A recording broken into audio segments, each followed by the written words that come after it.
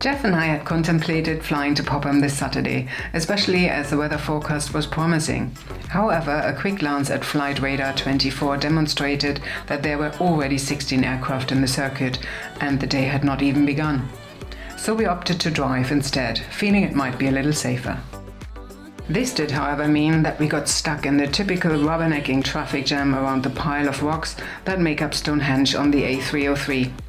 Of course, Geoff also insisted on filming this. Once we got past this bottleneck, the journey was plain sailing with blue skies and fair conditions. We are excited about attending the Popham Microlight Trade Fair this year for two reasons.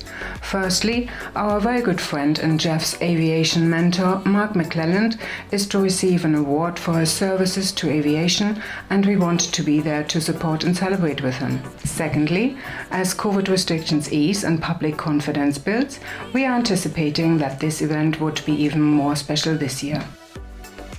As we drive to the venue and are directed to a parking space, our excitement builds as we see how well attended the event is. Even Jimmy, our little dog, picks up on our anticipation. We let him have a good sniff around and try to burn off some of his nervous energy by walking him around the huge grassy parking lot. This gives us an opportunity to absorb the atmosphere. After the social isolation of the pandemic, it feels really strange to be mixing freely with so many people again. We put on our festival-like wristbands and make our way towards the inviting sights, sounds and smells.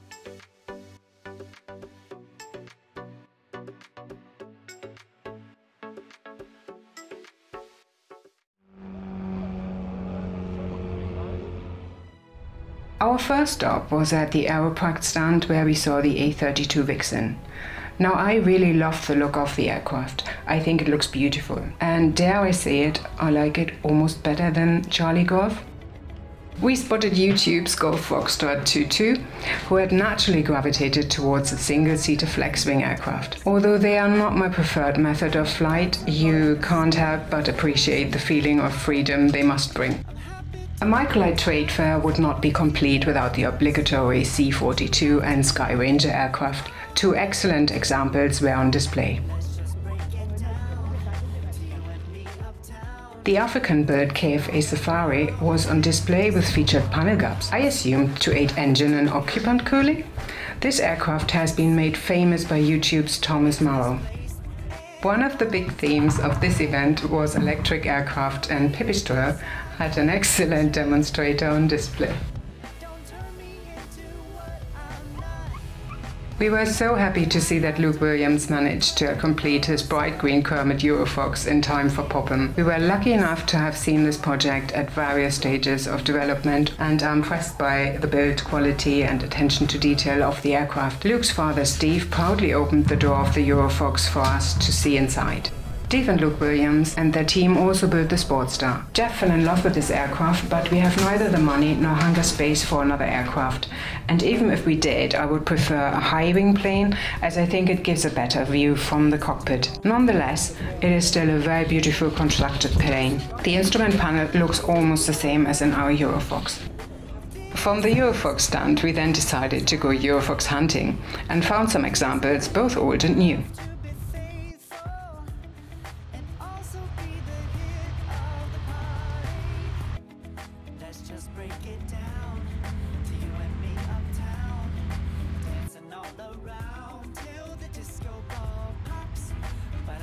We think that Yankee Golf made an appearance in our YouTube video documenting our trip to the fly-in at Kitty Hawk.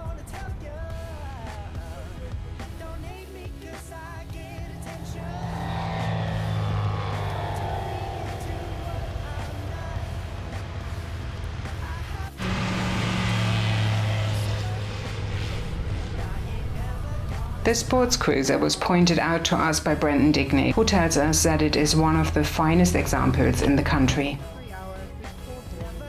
Although the open cockpit two-seater Sherwood Ranger biplane inspired Geoff to get back into aviation, I am so pleased we finally chose the closed and heated cockpit of the Eurofox. We sat by the runway and enjoyed the sunshine and a little plane spotting for a while.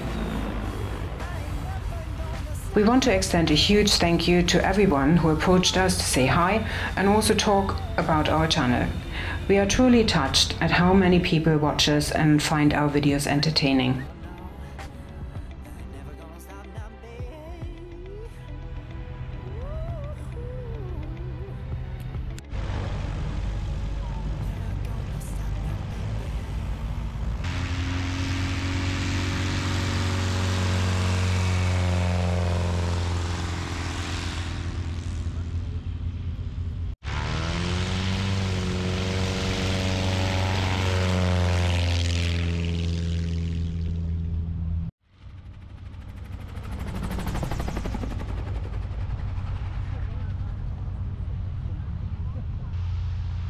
We made our way to the main pavilion to watch Mark receive his award. Is the Keith Eagle Trophy winner here? It goes to Mark McClelland. When Old Siren Strip was no longer available, Mark spent a lot of personal time and money relocating his club, and his club nominated him for the award. It's the award for getting things done, and they'll send it off to him. Someone's looking at me. What are you doing? Come and get that. Do you want me to come and get that? On his behalf? No, me, Mark McClelland. Oh, are you Mark McClelland?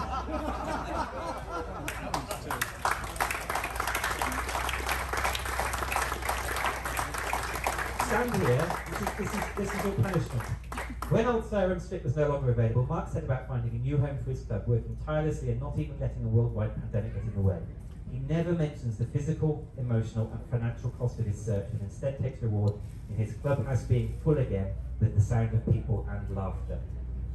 You're a true ambassador for our sport. I'm not really accepting this for me. I'm accepting it because you'll know this, and anyone who's achieved anything in the sport will know. You achieve it with the people who are around you and behind you, the support you get. On your own, you get nothing done. On Wednesday, unfortunately, one of our airfield owners, it was their funeral, but at least they got to see all this stuff. So, I'm accepting it also for them and their support, because without them we have nothing. Okay.